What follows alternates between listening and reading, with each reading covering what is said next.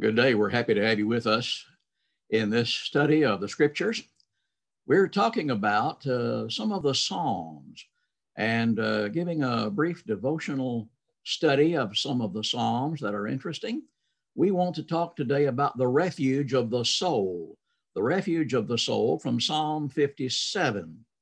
You know, the God who permits his people to fall into fiery trials is the very same God who can deliver them from those very troubles. When surrounded by adversity, God's people should call upon him to rescue them out of their troubles.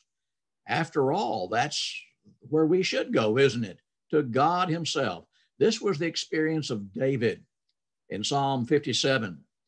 He set forth this heartfelt prayer for deliverance when he was threatened by King Saul.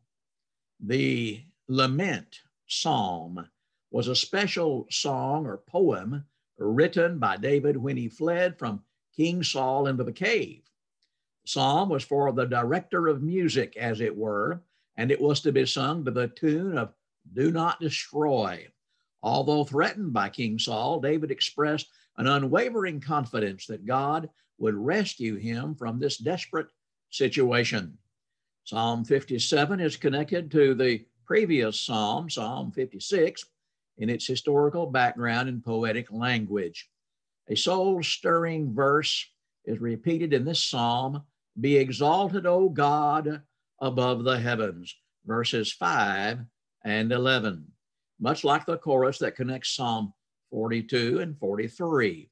This passage calls upon God to exalt himself, to exercise his power by reversing David's troublesome situation, and to show himself to be the Lord over all. So here is a humble appeal for God's mercy by David. Verses 1 through 5 is a prayer for protection. Be merciful to me, O God. The psalmist's request is not for vengeance or destruction, but for God's watch care and mercy. Since his trust in God is so implicit, he's taking refuge in the confidence that God's mercy and truth will be sufficient. And then in verses 6 through 11, we have a resolution of thanksgiving. My heart is fixed. I will sing and give praise. After a brief reminder of his present situation and the assurance that his enemies will suffer self-destruction, the psalmist makes his steadfast resolution.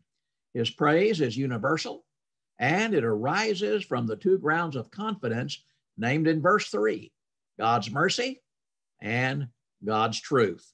The psalm closes with the prayerful verse exalting the universal sovereignty of God.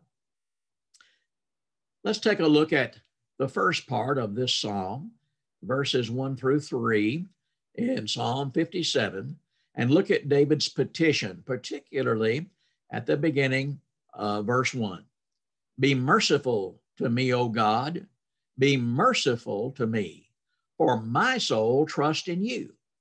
And in the shadow of your wings, I will make my refuge until these calamities have passed by. David began with this passionate plea that God would have mercy on him. His petition is repeated twice to express an urgency, and it is an identical opening to Psalm 56. Ultimately, it was in God that David's soul took refuge for protection. As David trusted in God, he realized that he was under the shadow of God's wings. From time to time, we may sing a song, "In the shadow of his wings, there is rest, sweet rest." There was nowhere else for David to turn, was there, but to turn to God. This pictures the divine care that he sought that was compared to the care of a mother bird for her young, as may be seen also in Psalm 17 and verse 8. But let's look at verses 2 and 3. I will cry out to God Most High, to God who performs all things for me. He shall send from heaven and save me. He reproaches the one who would swallow me up, Selah. God shall send forth his mercy and his truth. God Most High is a divine term which emphasizes that God is lifted up above all his creation, over all circumstances and that he rules over all. This sovereign God, lifted up and transcendent, fills his purpose without any wavering, according to his eternal decree. God can be trusted, David said. He sent from heaven and saved him, rebuking those who hotly pursued him. He was referring, of course, to Saul, King Saul, and his skilled warriors. God's overruling purposes are always a great motivation for prayer. In this verse, we also see this word Selah. This confuses many people when they read the Psalms and find the word Selah in various parts of the Psalms.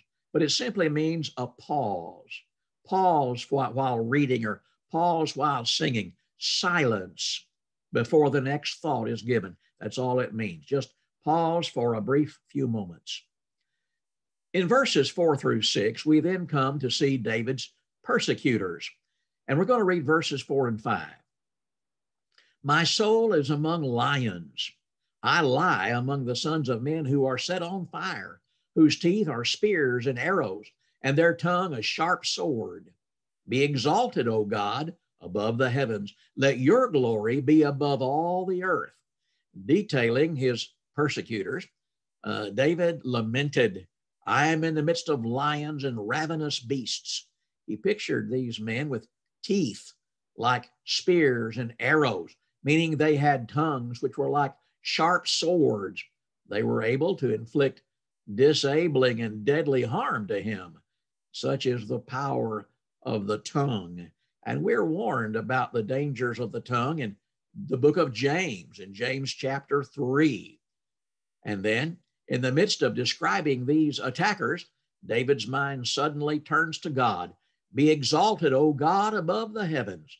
Let your glory be over all the earth. This God-centered focus on the supreme divinity of God was the strength of David's life in every adversity, a sure anchor for his soul in the midst of trouble. David requested that God show his power and glory by coming to his rescue. Now in verse 6, they have prepared a net for my steps. My soul is bowed down. They have dug a pit before me. Into the midst of it, they themselves have fallen. Selah. Returning then to the detailed picture of his enemies, David continues to expose them before the Lord. Like a hunter seeking prey, they had spread a net for his feet to entrap him. But God had promised to keep the feet of the righteous, and he will help us during those times of temptation. Instead of ensnaring David, they had fallen into the pit that they had dug for him. And then in verses 7 through 11, we see the praise that David gives unto God. In verses 7 and 8, he says, my heart is steadfast, O God. My heart is steadfast. I will sing and give praise. Awake, my glory. Awake, lute and harp. I will awaken the dawn. Still looking heavenward, David steadied his heart in God. His confidence was in God. My heart is steadfast, he repeated 2 times, underscoring the firm resolution of his heart to trust in God. Rather than pouting about the trouble that he was in, he declared, I will sing and make music in worship of Almighty God.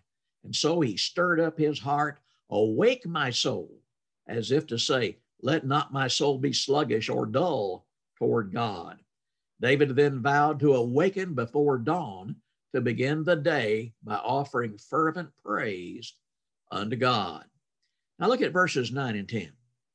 I will praise you, O Lord, among the peoples.